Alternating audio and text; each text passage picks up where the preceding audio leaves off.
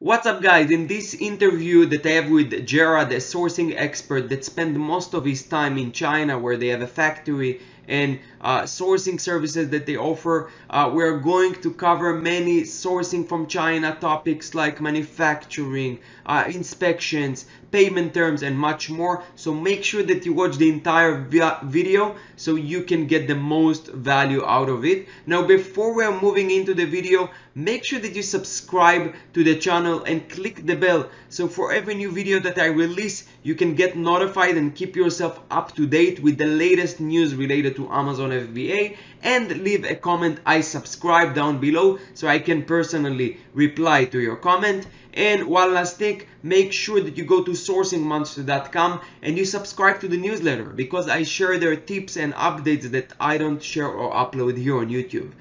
Let's start with the video now.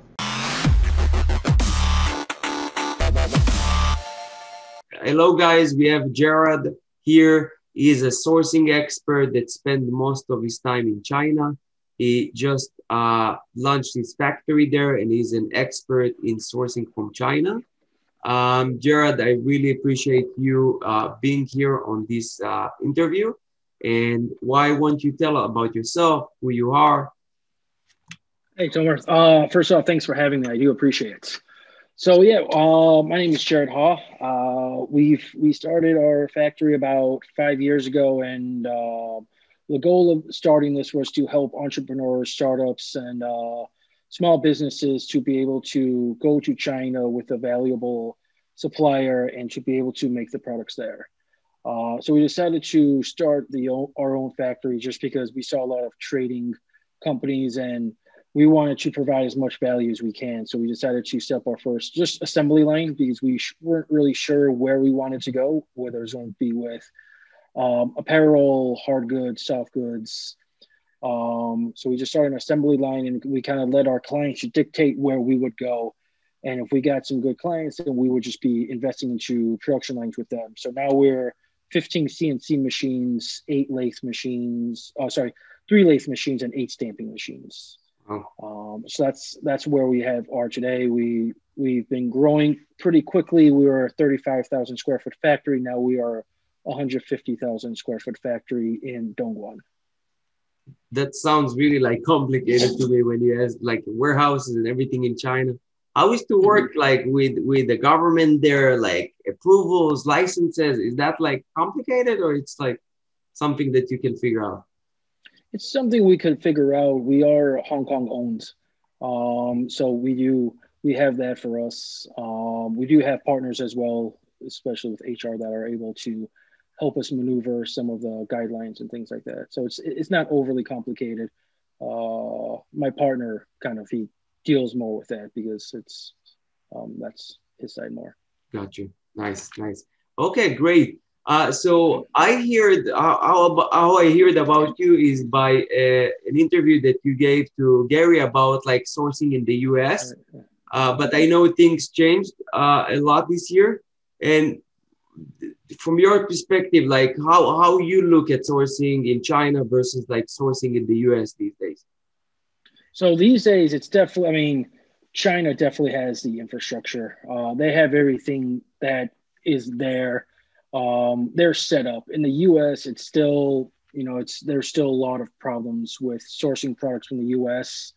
It depends on the product though. So let's say if you have a plastic parts, making in the US might be okay because plastic resin is more of a commoditized item. So what you get it for in China is going to be similar to what you get it for in the US. But let's say if you have more complex products, the US really lacks the infrastructure in order to just organize the supply chain and everything with production, quality, engineering support is lacking here. These are great things about sourcing in China, just because they have the infrastructure. The amount of manufacturing engineers they have in just one small district in China is more than the entire US side.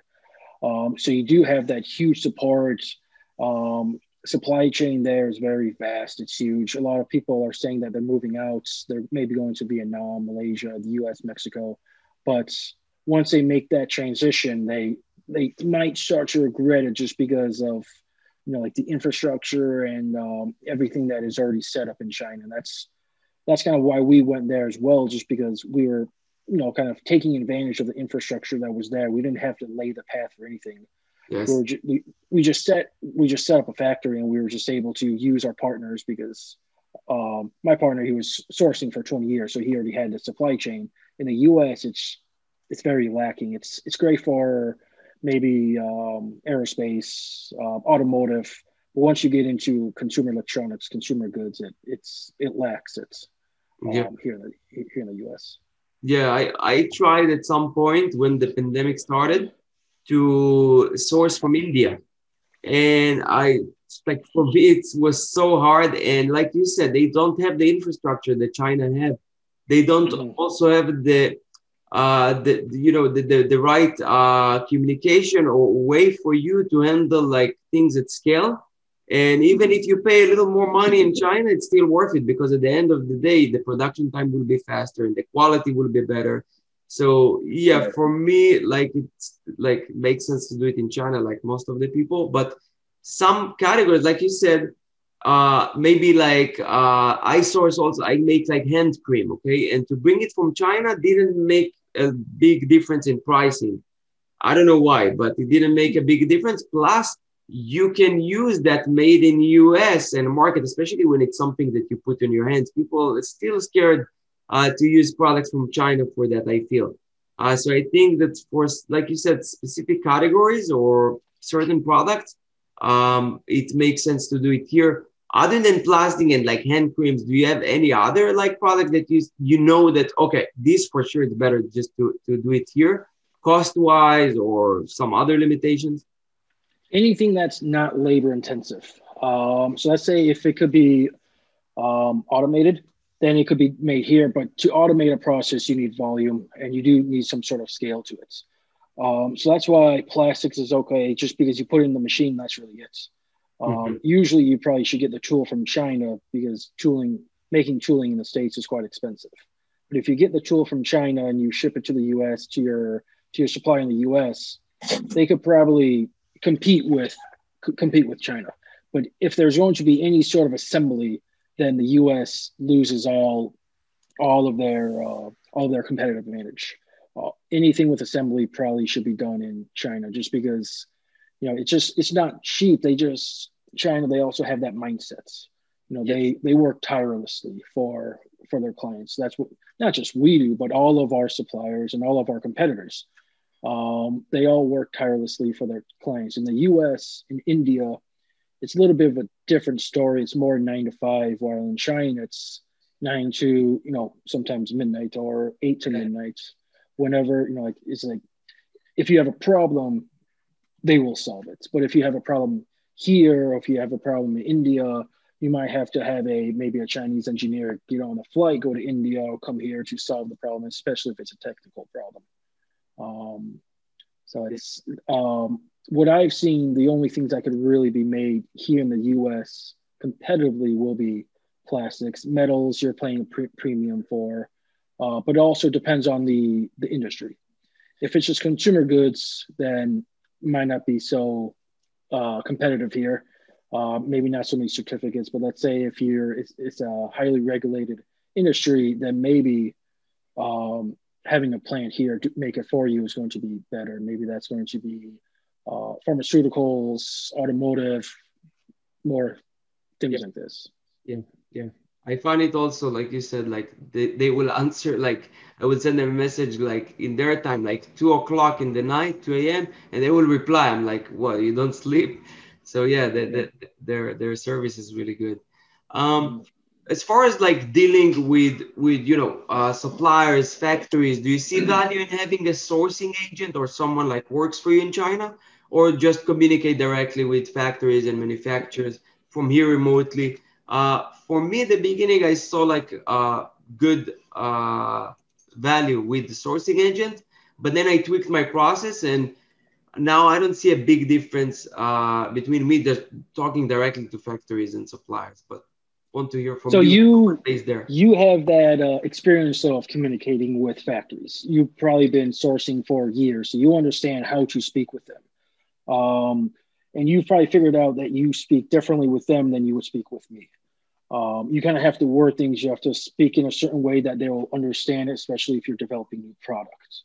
So let's say if you do have this experience, I always recommend speaking directly with the factory. Of course, I am biased because of my situation, but that's also why we started it. We saw more value of having a factory set up rather than just a trading company, because at the end of the day, a trading company, they don't have really any say in the in production and quality. It's going to be the factory, and they could easily go behind the trading company's back. And of course, that will happen. But it all depends on, in Chinese, they say the guangxi, the relationship that you have with the clients, with the factory. If you have a great relationship with a supplier, they're going to do anything for you. I mean, such as even, messaging you at 2 o'clock in the morning. With a trading agent, they might not have this. Yes. Because it's a little bit more personal if you're dealing with the factory directly. Of course, there are cases on both sides where maybe the supplier totally screwed you over, and then there are other cases where the supplier really saved you. Yes. So it really does depend on that relationship. Suppliers, they're people. They don't want to be taken advantage of. We always hear the one side of the story, especially in the U.S. But I've heard a lot of stories as well with just speaking with the suppliers, our partners as well, about how clients have also screwed them over. So it is kind of like a two-way street, and there has to be mutual respect. And if we go at it together, there's no reason why a client cannot be communicating directly with a supplier. But let's say if you're starting out for the first time, you want to source your first product, maybe an agent would be the best route to go through, because they could help you set up some sort of infrastructure. There's no reason to really have an office there, but maybe someone that you just contract out to maybe find a product. There's dozens of those companies that you just search on Google, and they could help you set up. But then once you start to scale, it's important that you do own your own supply chain, meaning that you have, or you yourself, or you hire someone to communicate with with your suppliers directly. Just because then, let's say if I have to talk to the supplier, to the agent has to talk to the supplier. It's kind of like playing the telephone game. Something might get dropped, and it's also going to take a lot longer. So what should take maybe an hour to figure out might take a day, and then things will be dropped. But then again, if you're doing it for your first time, the agent's going to understand what to say. They're going to be able to walk you through the process, while a supplier might be like, well, you have to do your due diligence. We don't want to talk with you because you obviously have no idea what you're talking about.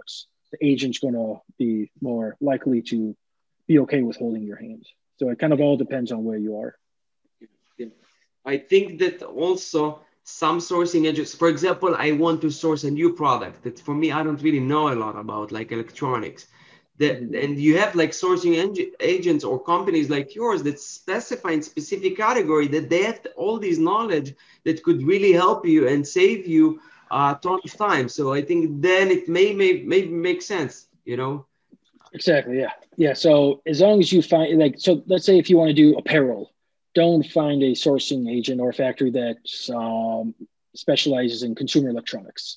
Find someone that specializes in apparel that could really help you out. And then you could really leverage them for product developments, logistics, anything going forward. I agree.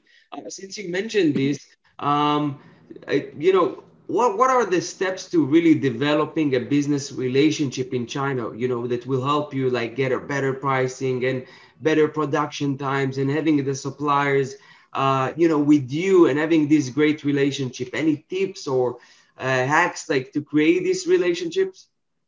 Transparency is always key. So the worst thing for us is when a client will say that their MOQ will be 10,000 units of a product that's maybe $10, $20, $30 or whatever. And then once they go place their first order, it's going to be 1,000. Because then you right when that happens, you really lose a lot of that trust. You really lose a lot of things with that, especially if you have developed the product for a long time with the clients. So that's why I always say transparency. A supplier would rather you say 1,000 than 10,000 units for the first order, just because you're being honest. let's say if you want to spend, 10,000, and then the supplier also knows that you have no cash flow for maybe marketing sales. And it's great that you could have have such a high order, but you're not going to have any reorders just because you ate up your cash with inventory when you should have been pressing sales and marketing. So, factories, they have made investments, into their production line. So they understand the process, and the return. So they don't want you to be eating up all of their cash, all their inventory with just one thing, because you have to spread it to the rest of the organization. So that's why transparency is very, very key. Trust is very important.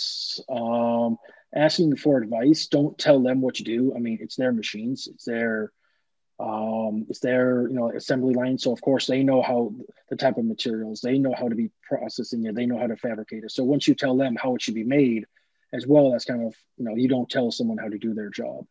Yeah. Of course, Apple and, some of these other companies, they're exceptions, but one person can't do everything all by themselves. So that's why you have to leverage a contract manufacturer, a supplier, just because they understand the materials.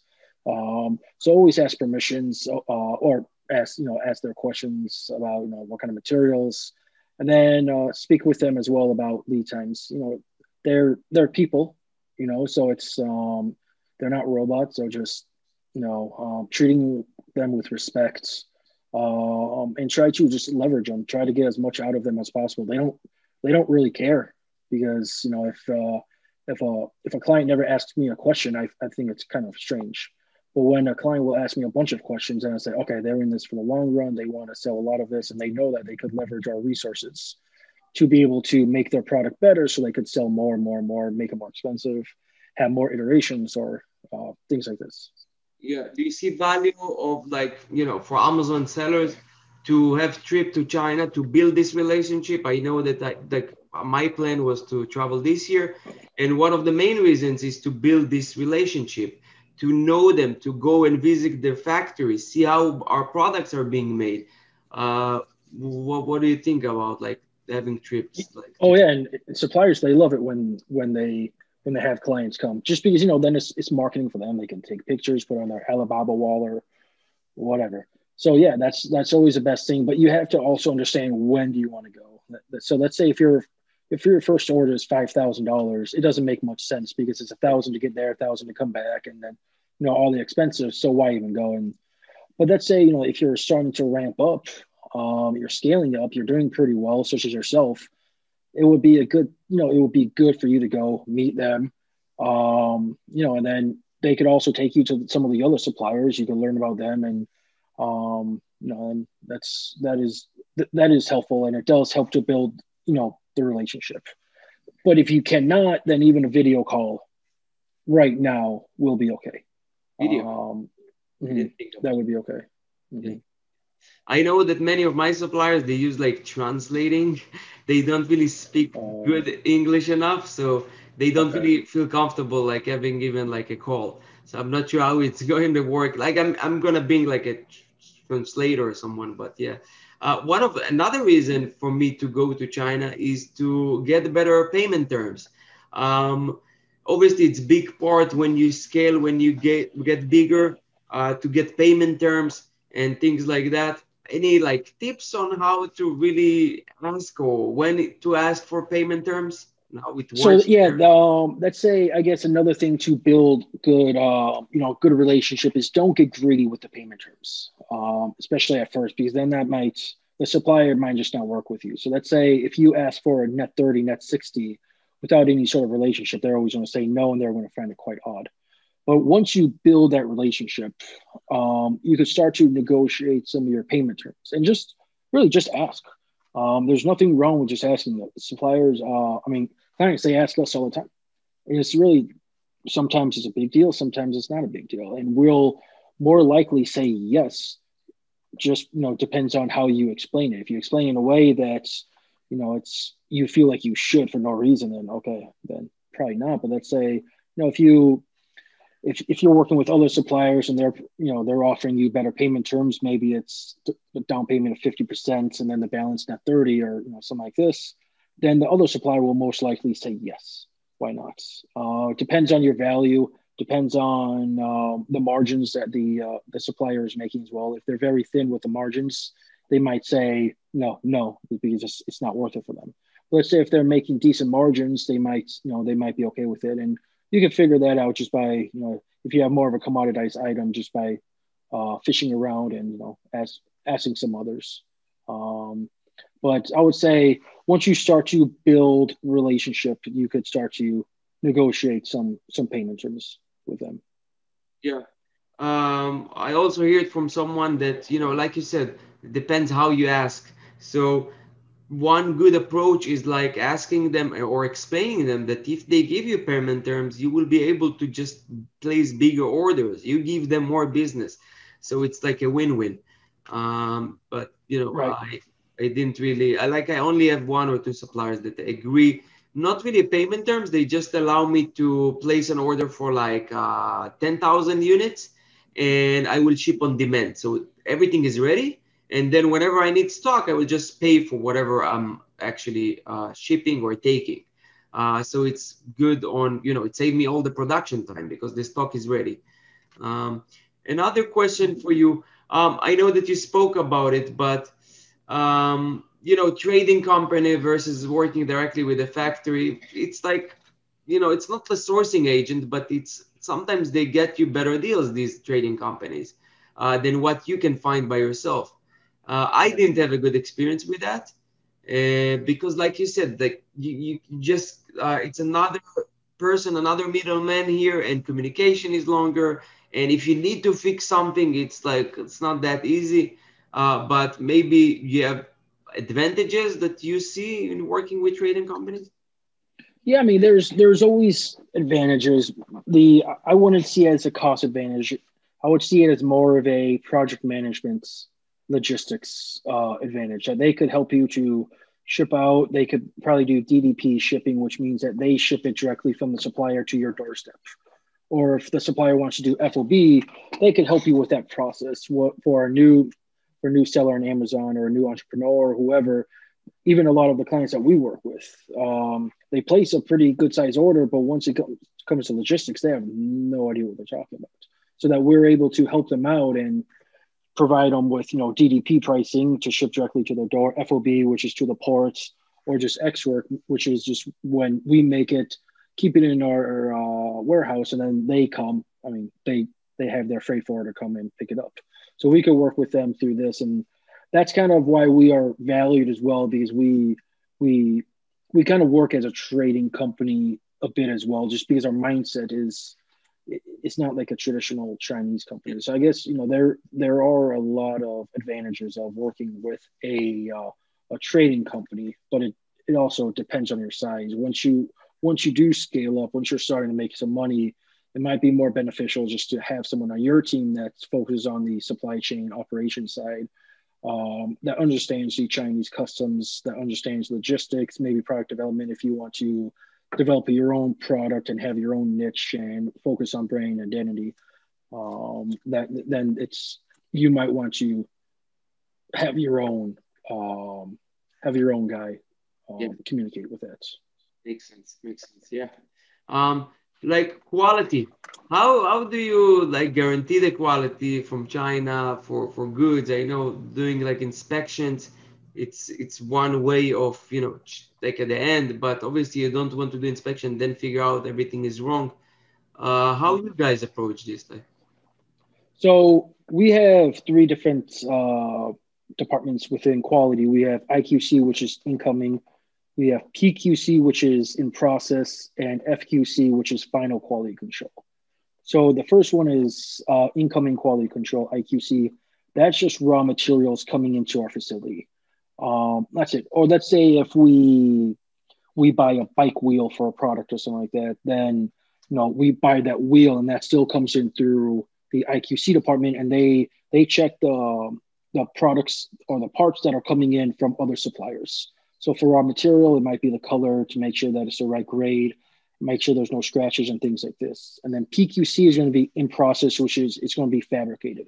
So let's say if you're making a part that is going to be CNC'd, So you have the block that was checked at IQC, then that block goes to the CNC machine, and then it's processed. After it's processed, it puts the holes in it, or you remove the materials, excuse me. Then you look at it again, you measure it, you make sure that it's aesthetically appealing. It's maybe if it has some sort of functional part to it, you check it there. That's going to be in process. And then after that, it's moved to probably the assembly line.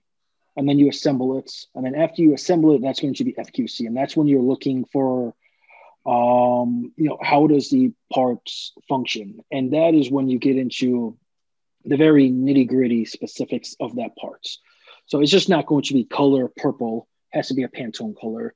It's not going to, and then it also has to have some sort of functional aspect, such as has to bear at least 50 pounds of weight. And you have to make it as objective as possible. Once you start leading a subjective quality standard, you're going to get into trouble. Subjective would be yellow. There are many different shades of yellow. An objective standard would be the Pantone for that. And then the supplier should always be really, especially during this process, holding your hand, because it's the supplier. They're also they really do care about the quality. What they don't like is when someone says yellow, they give them a yellow product and they say, no, not this yellow, a different yellow. That's what they really don't like. And that's how things could start breaking. So kind of like even the communication going forward to try to make the quality standards as objective as possible. Anything that could break, anything that has a pain point or pinpoint, there should be some sort of standard to make sure that it does not, that it is able to, carry out that task. Of course, companies like me, we provide you with DFM, which is designed for manufacturing. So before we go into production, we look into each individual part to make sure that the price is okay, the warranty is going to outlive the products, all of these things, just to make sure that when we do get into production, we know it's going to be good. But even when you get into production, you still have to follow the standards, just because it's a manufacturing process. There's tolerances, there's things built in, and there's things go wrong all the time. But once you have that quality standard, yes, or you have no. And if it's no, you have to send it back to the previous departments, whether that's going to be at the fabrication line in our facility, to the anodizing, powder coating, or to the raw material supply, or whatever it is. So quality control is very good for more of a commoditized item. Some people, they like to hire quality control agents. If the sourcing agent is not able to do that, that's definitely okay to do, especially to, when you're first launching these. The last thing you want to do with launching a product for the first time is ship out a product with quality issues. No one's going to trust you, especially if you don't deal with it well. The supplier might not accept it, especially if you have a subjective quality standard, because my eyes are different. Your eyes are different than another person's eyes, and yellow is yellow for someone else, but yellowish orange is borderline. It's you really get into too many questions, and the point of a quality standard is so there's no questions, so there's nothing left to interpret by yourself. That it's all there. Just if someone comes into my office with a quality problem, the question is, or the answer is always just, what does the quality standard say? It's it's not my opinion. It's just what does this piece of paper say? That's all that matters. And of course, we have golden samples, which are mass-produced items that are perfect, that we have to follow as well. And if it's able to follow all of those, and we ship out, and we really never do have a problem, just because our quality control is quite objective, and it's been agreed upon by both parties well in advance of production. Yeah, I had like a bad experience with it. It was like a wood product, and I didn't really set like the standards or expectations between me and the supplier and what I thought that it should be. Like it was kind of rough, and I thought like I'm gonna get like a good finish, like smooth polished finish, and I didn't get it. So I told him like, and they got upset, but no one really, like, we never talked about this. They told me. Yeah. And they were like you said, it was kind of like a little fight there, but obviously we got over this. But I learned a valuable lesson that you should set the expectations before you start. We want X, Y, Z. Everything should be written, Right.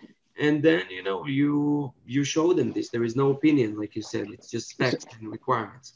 And try to get a sample of that part too. So for that wooden part, try to get a sample, like what we call it is a golden sample, like the perfect sample that you should expect to receive every single time for production. So then you'll see if it should be matte, glossy, shiny, things like this. It'll all be right there for you. Yeah, it's a good point actually to have like you said, like a golden sample, and then if it's not like that, you can just show them the difference, like one. Oh, yeah. Mm-hmm. And then if there's proof, I mean, you have to back up your arguments with data, with supporting facts. And if you do that, the supplier is not going to say no.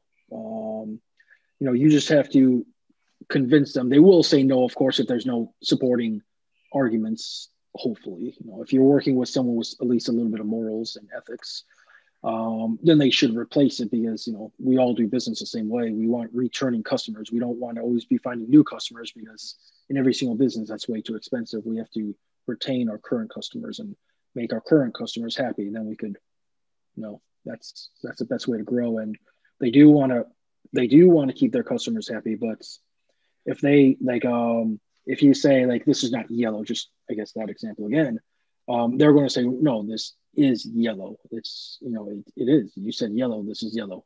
And they're true. You're also right. But it's, that's when you get into that friction. Because they feel they don't need to do like the entire job again for something they did right. Yeah. So Exactly. Yeah. yeah. What is the best way to pay, to Chinese suppliers? I know like for big orders, you have to pay wire transfer, but it's kind of like, scary, especially if you don't have a little like relationship with them. Like how you recommend to someone outside China, to pay suppliers, Alibaba, Um, like PayPal. so PayPal would be nice. With us, clients will do PayPal, but only for samples. Um, all of our mass production is wire transfer.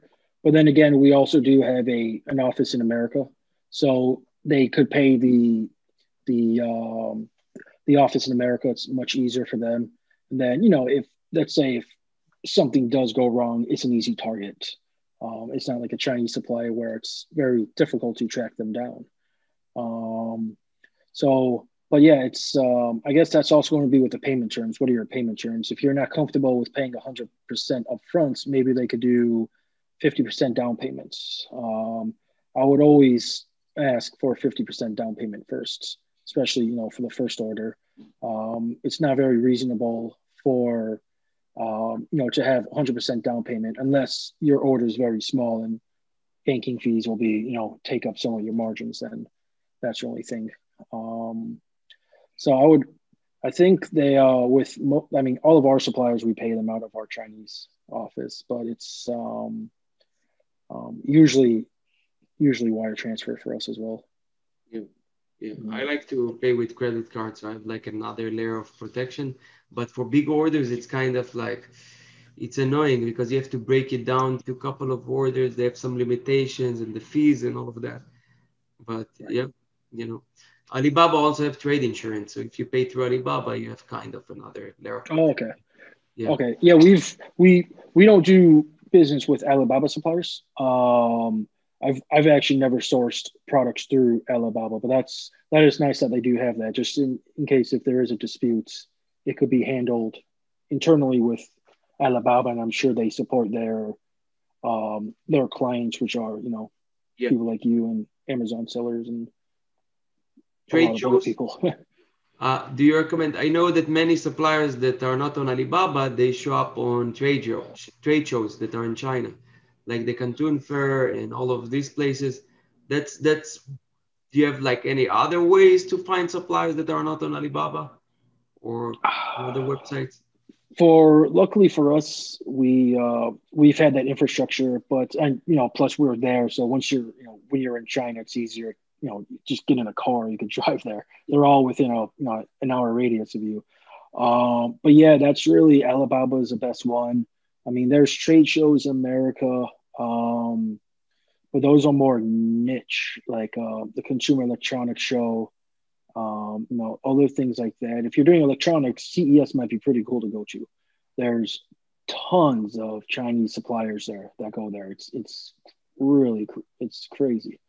But there are also other trade shows as well in which Chinese suppliers will come to the U.S.